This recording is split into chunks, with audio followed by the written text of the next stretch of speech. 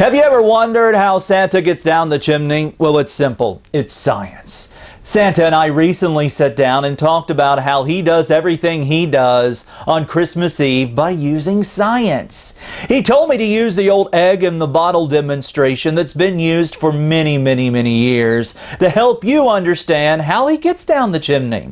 This bottle right here represents the chimney. I'm getting ready to ignite a fire and put it in the chimney.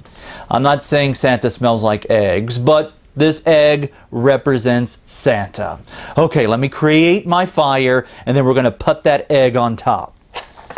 Okay, egg on top. The fire is going out due to the lack of oxygen.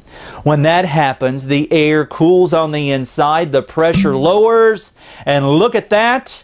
The higher pressure on the outside pushes the egg down the chimney, or for that matter, Santa down the chimney.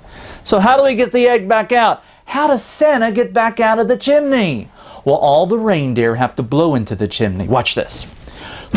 Okay, set everything up here. Here we go. And here comes Santa out of the chimney. Here we go. The reindeer are helping him just a little bit. There he is, safe and sound. For Hooked on Science, I'm Jason Lindsay.